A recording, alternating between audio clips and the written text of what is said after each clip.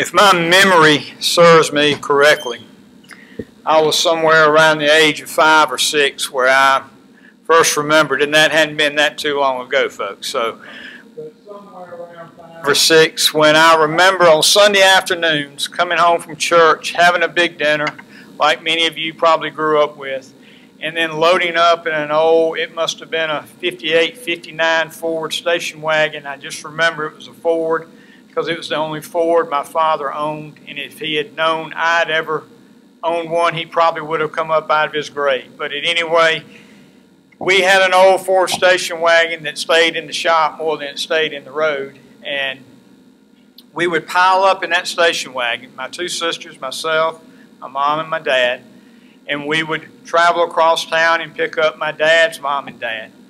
And we would ride out into what I call the country. And I was a city guy. I mean, there was at least 5,000 people in our town. So, I mean, I lived in the town limits. We would ride out to the country, an area much like here that we live in here at Green Pond, and visit my dad's cousins and aunts and uncles, and would sit on the front porch. And I can remember the iced tea would be being drank, and I would be sitting there at 6 years old listening to conversations about Uncle John and Aunt Sue and Cousin Bob and all the rest who I'd never met, never knew, and didn't know anything about them, and at that point didn't care to know anything about them. My only concern was why somebody couldn't pick up a football and go outside and play with me with that. So I would just sit there. It seemed like hours. I'm sure it wasn't, but it seemed like hours.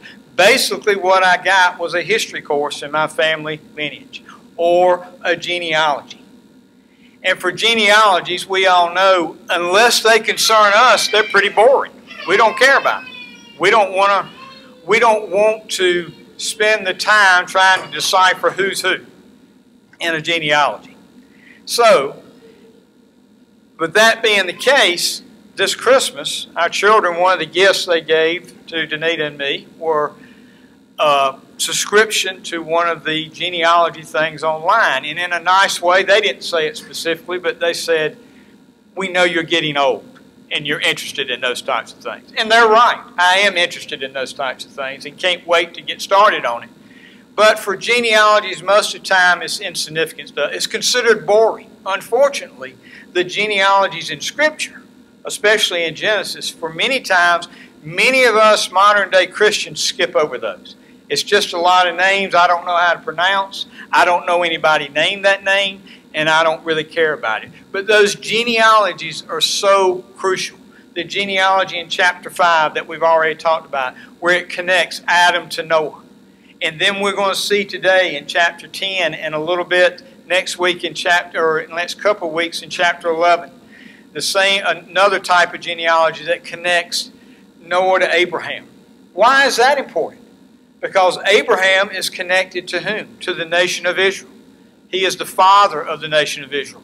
And then he is connected to King David, who is connected to Jesus Christ our Lord, which connects all of us. That's why it's important to us, folks. And the writer of this genealogy, Moses, the prophet Moses, he knows that, and he's writing to mainly the nation of Israel when he writes this, the Hebrew people, showing them the connection like an old grandfather would, or a great-grandfather, trying to show his grandchildren or great-grandchildren, this is who you are. This is your guts. This is your substance. This is what you're made of. This is your bloodline. These are the people that you came from. How you have life. Surely God creates us. But who God used to bring you into this world. And that's significant for all of us. The good, the bad, and the ugly of it. And surely in these genealogies, we see the good, the bad, and the ugly. And we're going to see more and more of that. The ugliness in God's family. In His chosen people. In His chosen family. Which just goes to show us, again, God's infinite mercy. And God's infinite grace. That is so apparent in our salvation.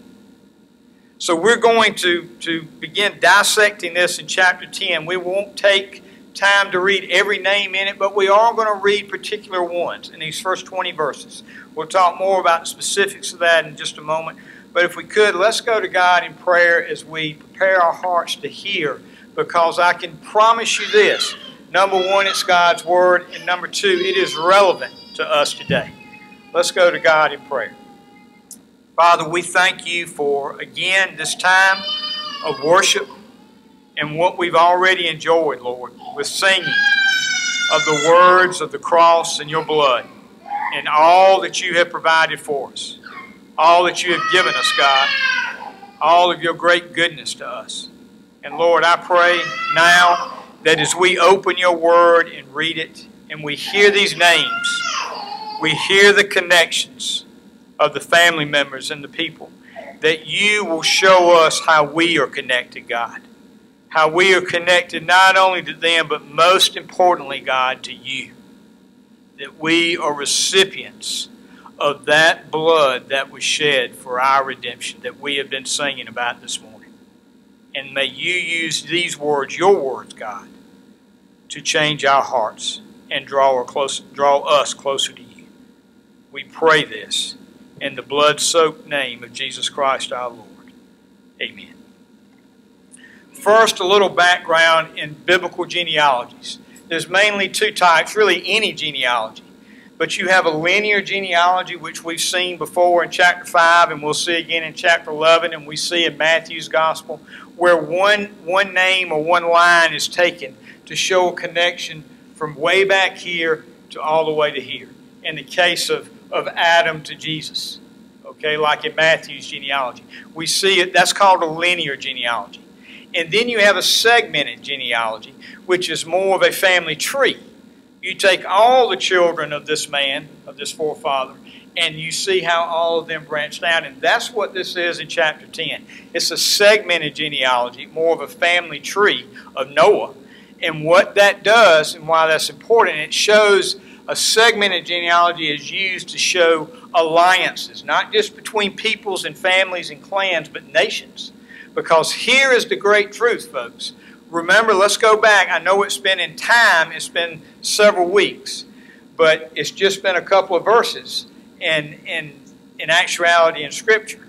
But in chapter 6 through 9, we talked about the flood. God forecasted the flood coming. Everything in man's heart was evil. I'm going to destroy it except for save 8 people, Noah and his family.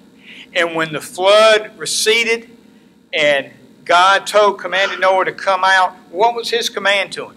The same command as he gave Adam. That's right. Some of you are saying it. Be fruitful and multiply. You had Noah and his wife and his 3 sons and their wives. And that was the population of the earth.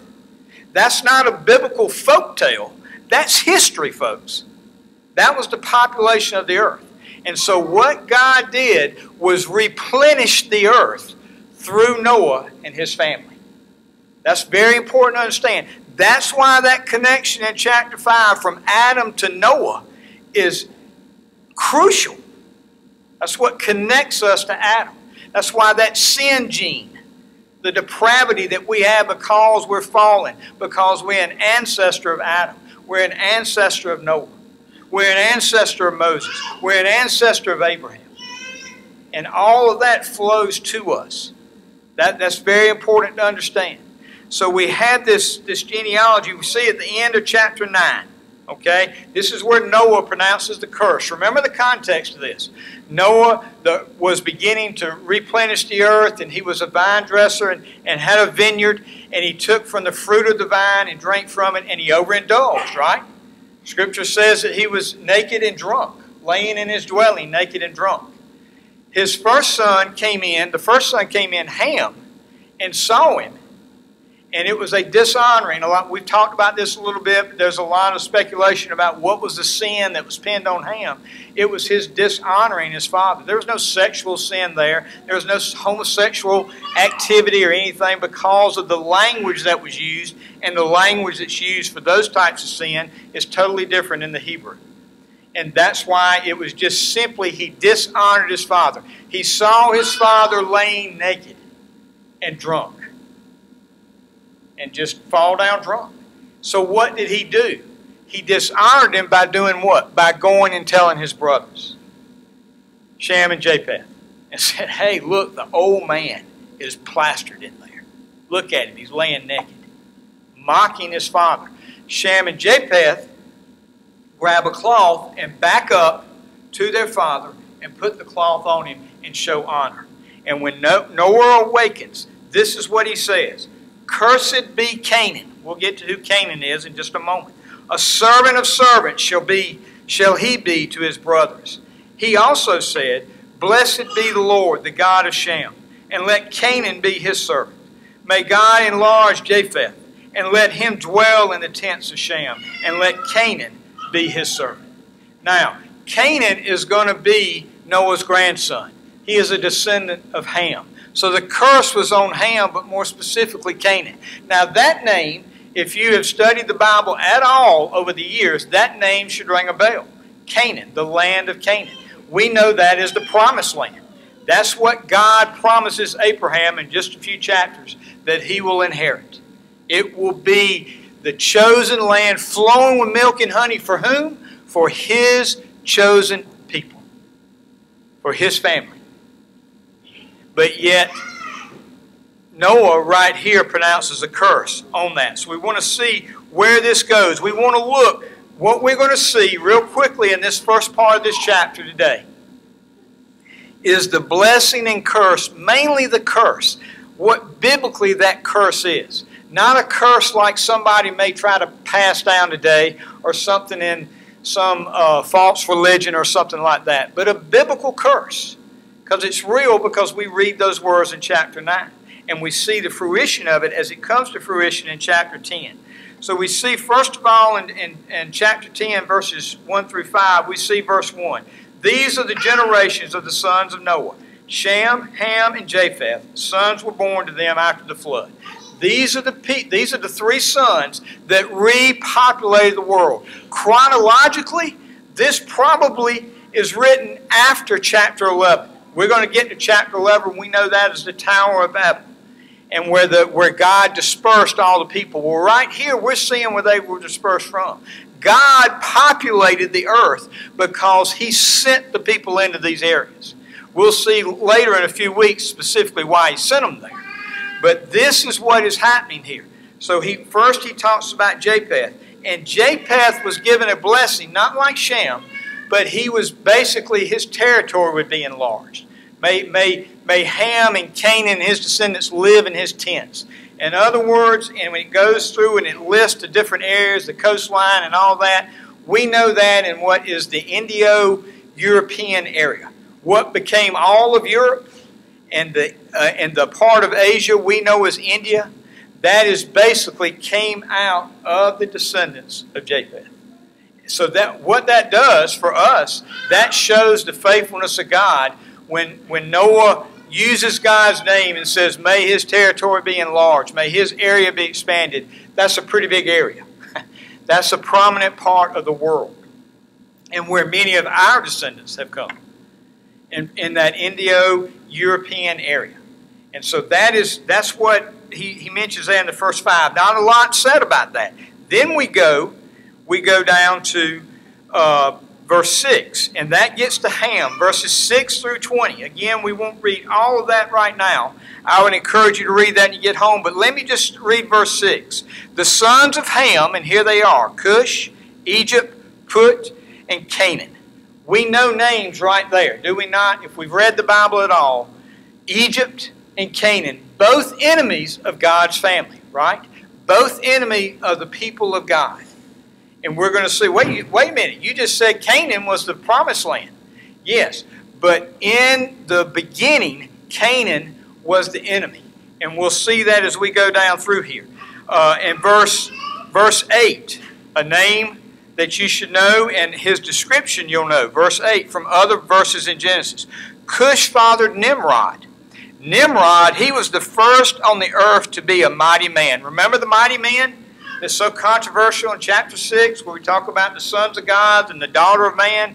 And were the mighty men, were they descendants? And we talked about how, at least my opinion is, no, they were not the descendants. Moses was saying this occurred, the sons of Satan and the daughters of men, they joined together sexually, And it was during the time of the mighty men. This is something the Hebrew people would have known about because they're living during this time. And so Nimrod was one of these mighty men. Now, what were the mighty men? They were great warriors. They were very aggressive. They were going to get revenge. They were counter to everything God's law taught. They were evil, even though it mentions before the Lord here in verse 9. He was a mighty hunter before the Lord. Therefore it is said, like Nimrod, a mighty hunter before the Lord. The beginning of his kingdom was Babel, the predecessor to Babylon, which will be a great enemy to God's people. This is where God is going to disperse them in chapter 11 in the Tower of Babel. So we see this name of Nimrod here. We go down to verse 11 and 12. We're going to bring all this together, folks. I know it's a little tedious, but it's very important that we understand. Go to verse 11. From that land, he, talking about Nimrod, went into Assyria and built Nineveh. Now, immediately you should think of Jonah, the prophet Jonah being sent into Nineveh. And Jonah put up a fight against God, remember? Why did he not want to go into Nineveh and preach the gospel? Because they were enemies to God's people. They had done horrible things. They would be very similar to us, like in Iraq or North Korea.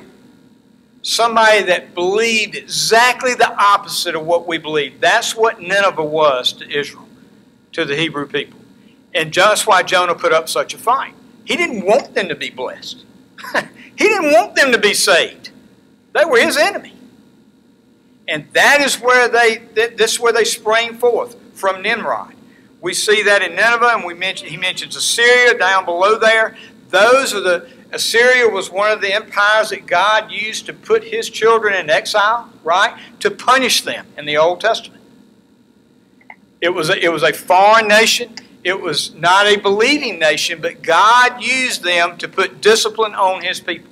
And all this flows out of the son of Noah, Ham, and Noah's grandson, Canaan.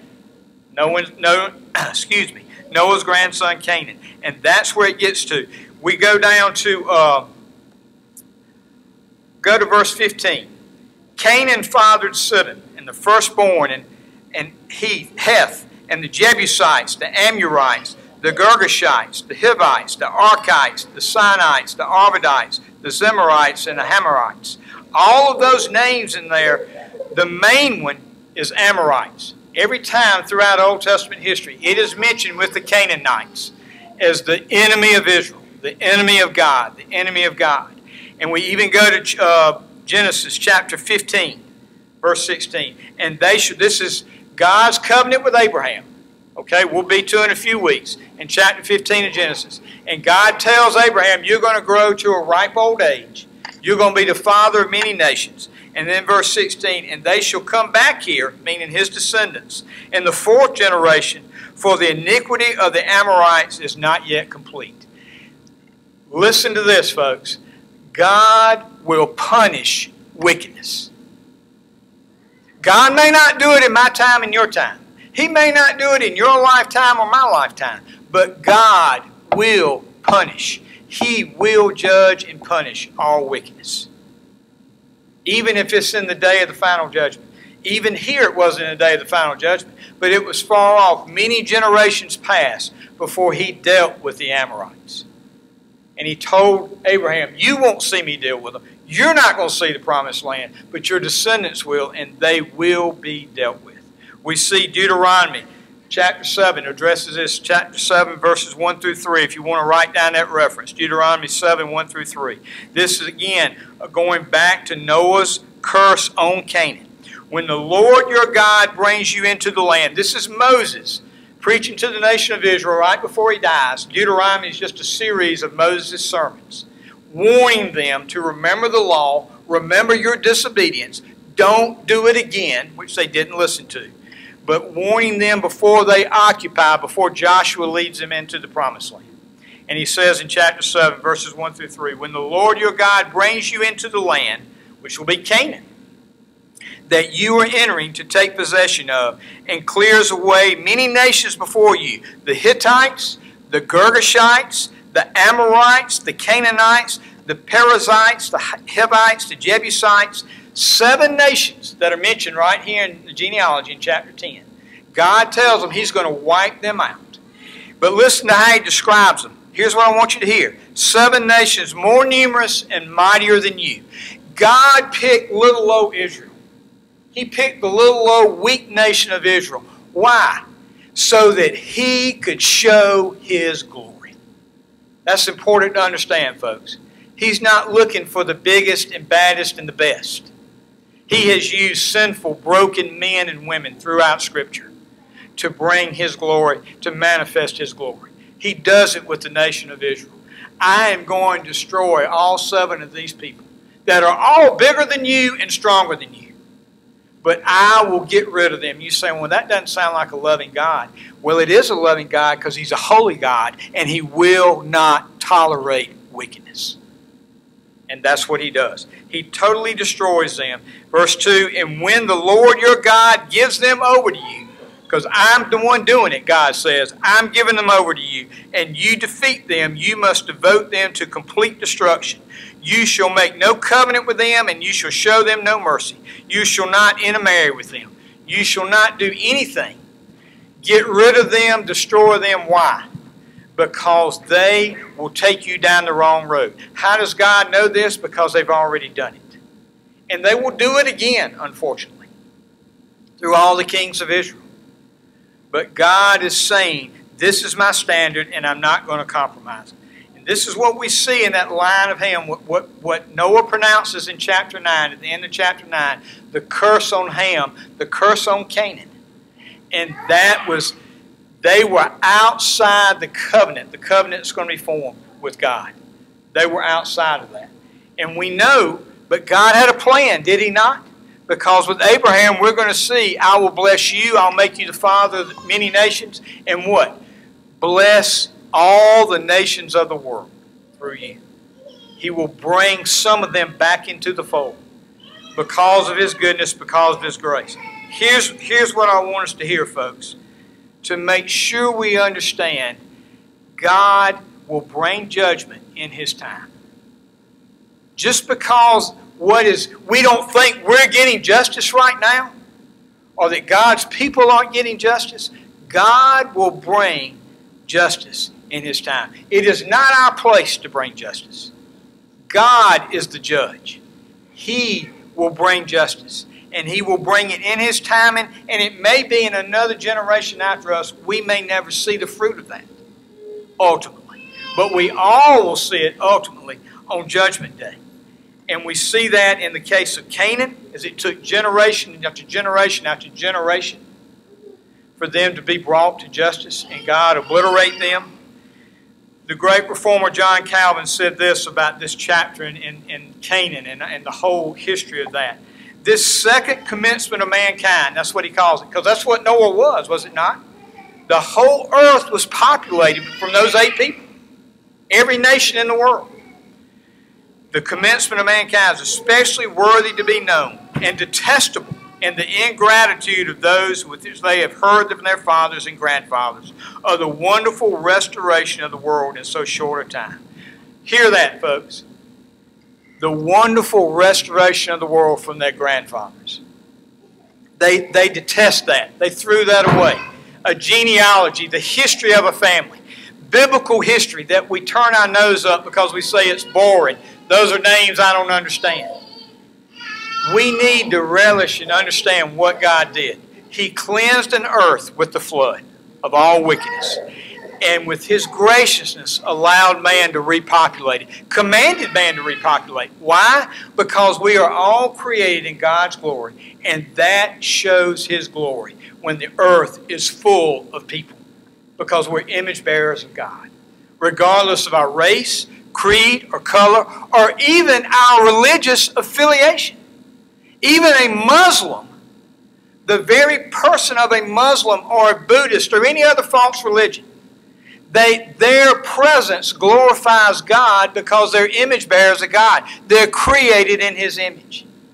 And it is the responsibility of the church to go forth and take the gospel so that that glory might be filled completely when they are converted and redeemed by Jesus Christ.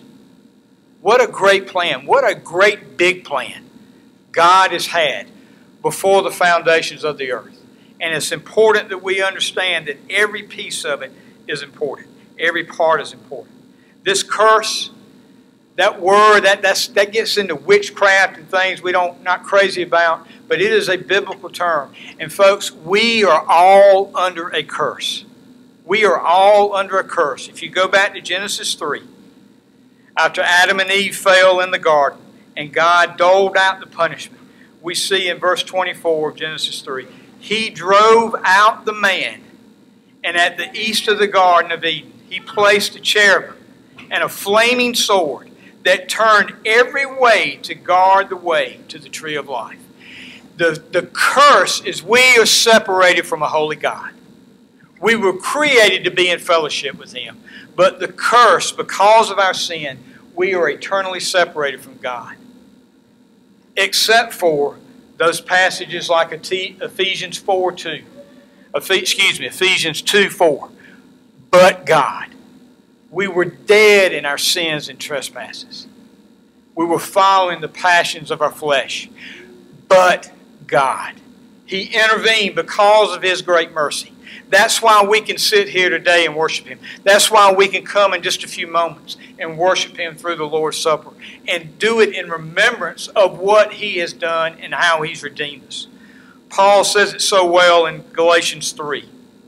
Galatians 3 verse 13. Christ redeemed us from the curse of the law, because the law is a curse. Why? Because our nature it was impossible for us to keep the law. Because our nature is to sin and to violate the law.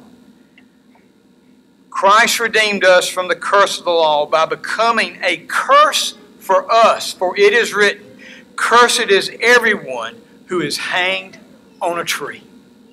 Folks, that is what Jesus Christ did. The tree, the cross of Jesus Christ. That is quoted back from the Old Testament before crucifixion was even a part of the world environment. But God so inspired the writers to know how He would bring redemption. He would do it on the most horrific death known to man, and that was on a cross, on a tree, to be nailed on it. And not only those nails and the crown of thorns, but the wrath that God poured out on Jesus Christ. He cursed His Son by putting Him on a tree so that you and I might have eternal life. He took, as we've already sung about many times this morning, He took the wrath. He took the pain. He took the judgment and the punishment for our sin. Because all sin is going to be judged. If you're in Christ this morning, you can praise God because it was judged on a cross 2,000 years ago. There will be no more judgment for you if you're in Christ Jesus. But if you're not, the wrath of God remains on you and will be poured out on you in excess for eternity if we do not repent. That is the message of the cross. That is the message of God's Word. That is the message of His genealogy and His curse on Ham and Canaan. And that is why we come this morning as followers of Christ to revel in this, the sacrifice that He made for us. I want to pray for us, and then we're going to stand and read our covenant and partake of the Lord's Supper. Let me pray for us. Father, thank You for Your Word. We thank You that it has been kept holy all these years, all this time, that even the meticulous details to names and families and genealogies have a place, God, in our life today, because it connects us to the Savior of the world, that we are physically part of You, that we are Your family. And Lord, we come this day to celebrate that and partaking for all those that are baptized believers, to come and partake of the Lord's Supper and to remember what You have done for us and to look forward to when You come again, when we will be taken home with You to the marriage supper of the Lamb and live with You in eternity. We pray this and thank You for this, God, in Your Son, Jesus Christ's name. Amen.